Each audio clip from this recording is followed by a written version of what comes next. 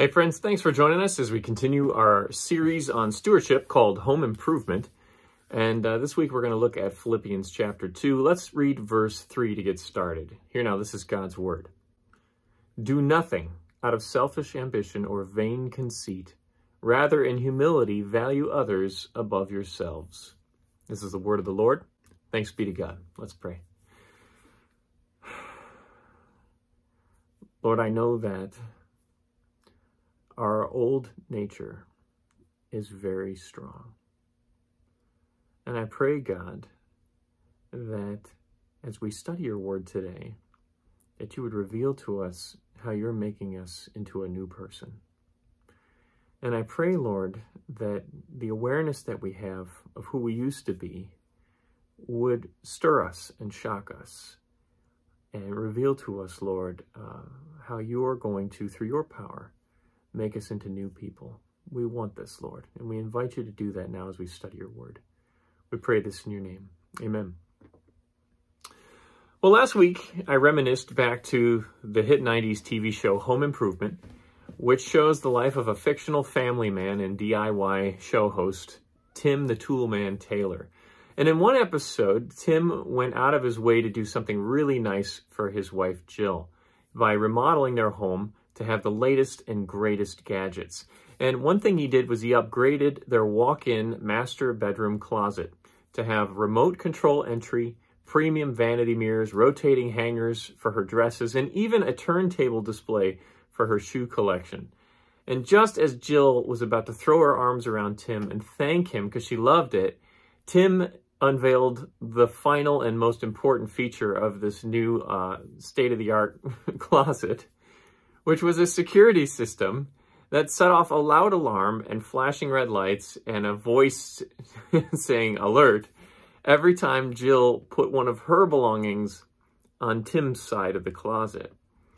And suddenly the value of this amazing work of art, this piece de resistance, was lost. Because what happened was we discovered that the real effort, the real push, the drive behind Tim was not just to meet the needs of his wife, but it was really actually a very selfishly motivated project. He really wanted to prove to his wife that he was in control of the closet and that where she put her belongings and things like that was bothering him. And it just blew the whole thing to bits, really, relationally speaking. And, you know, it's amazing because we can do a lot of good things for one another and do a lot of good things in the world. But it's actually what's underneath that. It's actually the motive. It's the will. It's the drive to the core of who we are. That really matters. And it's really, that's what gives it the most value. You know, it seems like it's getting harder and harder to find firm foundations today. You know, everything seems to be so polished. You know, you could find a lot of state-of-the-art, modern-looking homes with bells and whistles. But, you know, if that house is resting in a floodplain or on top of a toxic waste dump, well, is it really worth it to live there? And the same principle applies to our churches and our families and our communities. Many families and churches actually look impressive on the outside. And we can really fill our schedules with all kinds of things, activities, nice clothes, decorations. We can celebrate in wonderful ways. But you know what? Underneath this sparkling facade, there's a lot of groups of people out there that are very much struggling with unresolved conflict. There's a sense of contentiousness, unforgiveness, and bitterness in our whole nation. And it's eroding at the foundations of what we can come together on. And some people are wondering, well, just how much more conflict can we take before things really start come crashing down? The Bible teaches us that the foundations of healthy relationships, of a healthy home, are built upon a mindset of humility. In Philippians 2, verse 3 and 4, we read this earlier, do nothing out of selfish ambition or vain conceit. Rather, in humility, value others above yourselves, not looking to your own interests, but each of you to the interests of the others. This is really hard to do. In fact, you know, maybe some psychologists would argue that It's almost impossible for a human being without God's help to actually really be motivated for the sake of God and for others, because we are so hardwired to think about ourselves all the time. But actually, what's amazing here is that the key for having healthy friendships, healthy relationships, healthy churches, and the peace that comes with that is actually when we learn to empty ourselves. And we begin to have a submissive mindset, a mindset that is entirely focused upon the goodwill of God and others. You know, it's a rare and wonderful thing to have one person around you who genuinely is more concerned for your well-being than they are for their own. And can you imagine having a whole home and a whole community around you of people who function like that, who are constantly considerate of other people's needs when they go through their day? It's not that they think less of themselves, it's just that they think of themselves less. And I think that was C.S. Lewis who coined that phrase. It's so true. So how does this look? Well, Paul gives us 4 examples right here in this chapter of Philippians 2. Here we go on in verse 5. He says, "In your relationships with one another, have the same mindset as Christ Jesus, who, being in very nature God, did not consider equality with God as something to be used for his own advantage." Other translations say grasped or held on to for his own good. Rather, Christ made himself nothing. He emptied himself by taking the very nature of a servant, being made in human likeness and being found in appearance as a man. He humbled himself by becoming obedient to death itself, even death on a cross, the worst kind. Therefore, God exalted him to the highest place, and he gave him the name that's above every name, and that at that name of Jesus, every knee should bow in heaven and on earth and under the earth, and every tongue acknowledge that Jesus Christ is Lord, to the glory of God the Father. So Jesus, who had it all and had a right to think about himself first, decided actually to think outwardly. And this is why we know God is love. He left his comfort, his glory in heaven. He came down and he walked in our challenges. And he veiled that glory for a time. So much that people who didn't know him even despised him when they saw him. And he ultimately died in our place, paying the price for our sins. And this was all done for us, to grant us the opportunity to switch places with him in terms of the justice of God. That God would pour out upon Jesus his wrath for our sins, that we might be, through him, washed clean. You know, in John 15:13, Jesus said, "Greater love has no one than this, that one lay down his life for his friends." You know, we take Jesus at his word because he backed it up with action. To lay down your life for friends. How do we do that? Well, some people could say that, you know, being a martyr is to go to an early grave for a higher cause. But I think Jesus is talking about actually a daily act of submission and of selflessness. This is, in my opinion, I think quite a bit more difficult. It's one thing for a moment to die painfully. It's another thing to live for the sake of others for your entire life. But you know what? There is something amazing about having this mindset, because when we learn to truly serve others like Jesus did, to live with this posture of lifting up God and others first, friends, it actually brings out the very best of who we are. It actually reveals to us the joy of life itself. And this is what Jesus was longing to give us when he talked about this abundant life. It's actually a life of servitude, joyful servitude, because we have received this service from Christ first. Hebrews 12:2 says, "Fix your eyes on Jesus. He's the pioneer and perfecter of your faith. For the joy set before him, he endured the cross. He scorned its shame. He sat down at the right hand of the throne of God." This is really amazing that Jesus did this. He experienced a sense of joy in the midst of his suffering, not because he enjoyed suffering, but because he was on a mission to make a path for us that we couldn't make for ourselves. It was the joy for him to see us escape from suffering, to be lifted up out of, the wrath of God and into the arms of our Heavenly Father as children of God. The joy that we can have is the joy of seeing people lifted out of the pits of their lives. When we get a chance to be a part of that, friends, it's exhilarating. It's thrilling. And we're drawn to examples of it wherever we go. There's no greater example of joy than when we see from the loving service of Jesus himself. Jesus is it. I'm so grateful that Jesus served me this way. But you might be thinking, well, how can I do that? Because, Jesus, he was a human being, but he was also God. Well, Paul keeps going, and he gives several more examples, himself for starters. In verse 12 through 13, he says, "Therefore, my dear friends, as you have always obeyed, not only in my presence, but now much more in my absence, continue to work out your salvation with fear and trembling. For it's God who works in you to will and to act in order to fulfill his good purpose." Wow, this is so critical for Paul. To have Christ in order to have his joyful mind. We can't have one without the other. We have to have Christ in order to have his attitude of submission and joy that comes with it. So the first step we have to do is to actually literally receive Jesus as our Lord and Savior, and to have a relationship with him, and to tap into his joy out of servitude. And what happens when we connect with Jesus in this faith relationship and we pour ourselves out to him? It says that God works in us to will and to act in order to fulfill his good purpose. This means that we have to submit ourselves, every aspect of ourselves, to God, and then the Holy Spirit will flow through us. Well, how can we do this? Well, one way is we could submit our words.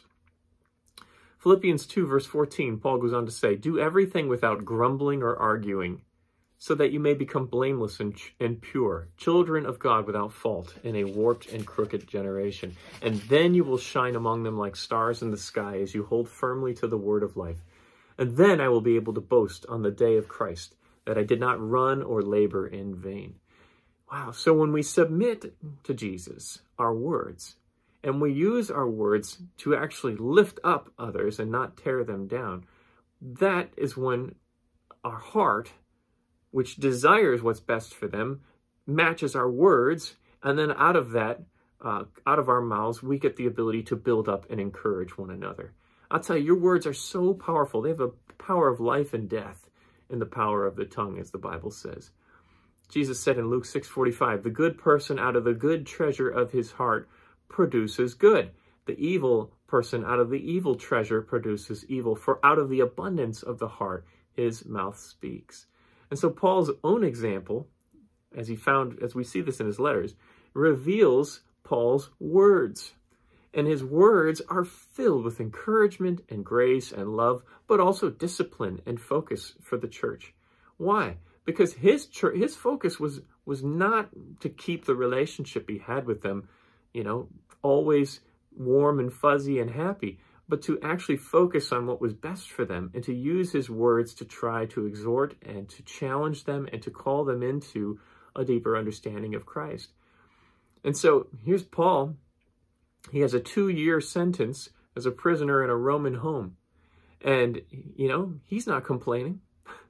He's not speaking ill of anyone, not even his jailers. Why? Because while he's in this mindset, he's in this prison, he's realizing that as he submitted to God's will, he was actually more free than he'd ever been in his entire life. And as Paul was interrogated by Roman rulers, they were amazed at his clarity of mind and persuasive speech. Even when Paul's life was on the line, his concern was always for others, and God used him to be a light to the Christians around the world for 2,000 years after that, and even to me as well. In verse 16, Paul says of Philippians 2, "But even if I'm being poured out like a drink offering on the sacrifice and service coming from your faith, I'm glad, and I rejoice with all of you. So you too should be glad and rejoice with me." Wow. So the submissive mind of Paul led him to actually joyful servitude. It was joyful for him to think about others and God first. The next example that Paul gives us is the submissive mind of Timothy. In verse 19 of Philippians 2, he says, "I hope in the Lord Jesus to send Timothy to you soon, that I also may be cheered when I receive news about you. I have no one else like him who will show genuine concern for your welfare, for everyone looks out for their own interests, not those of Jesus Christ. So Timothy's an example of someone who did this. He submitted his interests to Jesus and accepted Christ's interest instead. And how did he do this? He showed a genuine concern for the welfare of the Christians in Philippi. This is really the hallmark of what a true Christian is like. When we step out and we think about others and we try to consider what others need, and we don't take things personally when people say or do things around us, but instead we're always focused on building up and strengthening and encouraging. What happens?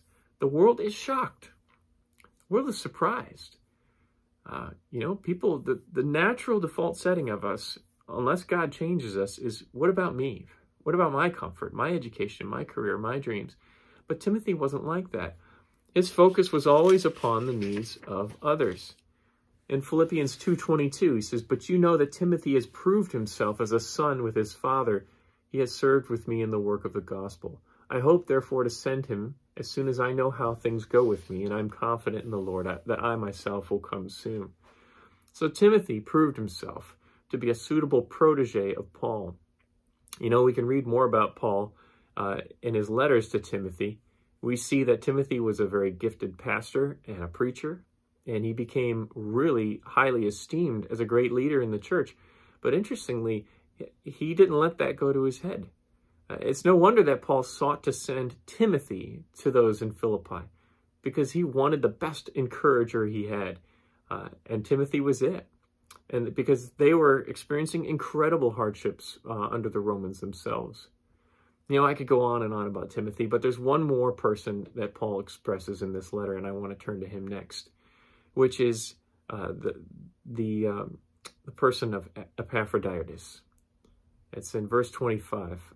"But I think it's necessary to send to you Epaphroditus, my brother, co-worker, and fellow soldier, who is also your messenger, whom you sent to take care of my needs.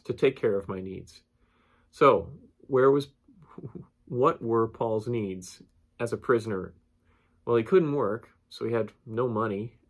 He can't use that to buy food or clothing or his daily needs. And Paul was literally chained to a Roman guard, so he couldn't leave the house. He couldn't necessarily socialize or have fun or enjoy life as a free person could. Now, add to the fact that Paul was waiting to hear his sentencing, whether or not he would be released or have his head cut off for his faith. I imagine it was a very lonely and fearful existence for him. And the Christians in Philippi felt a great concern for Paul, so they took what little financial resources they had themselves, and they sent a gift of money to Paul through a man named Epaphroditus.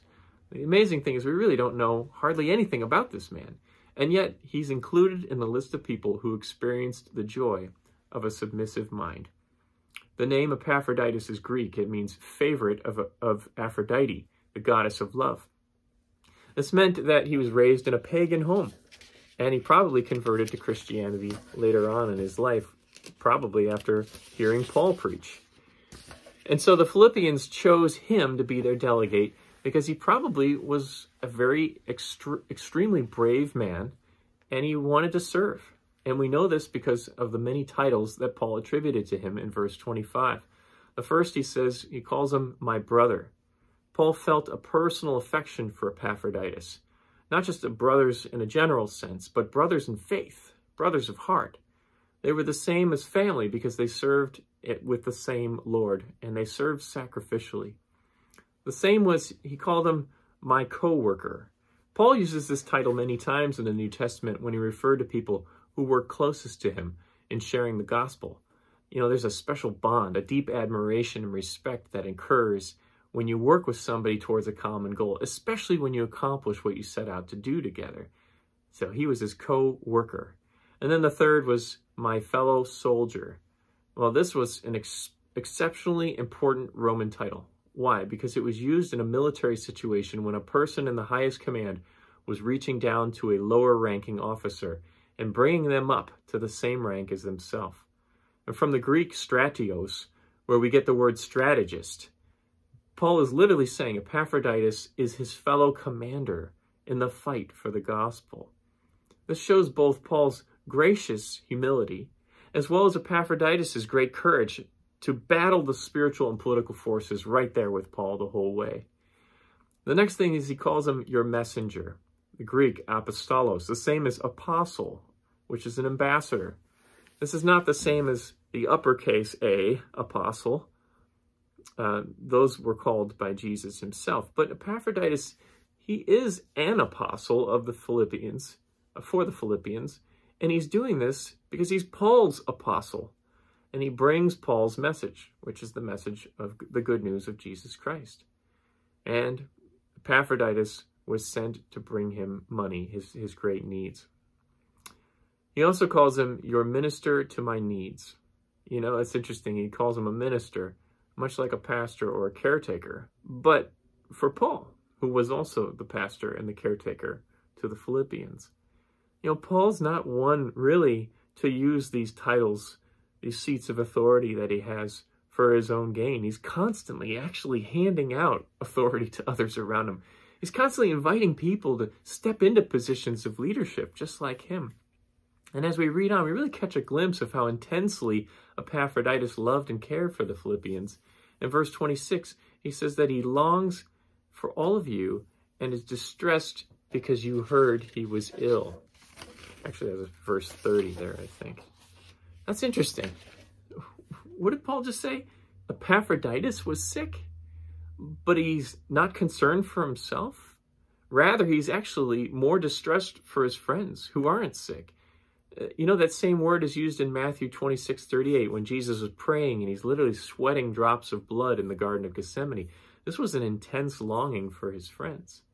It's amazing. Epaphroditus was certainly ill and he almost died, but God had mercy on him.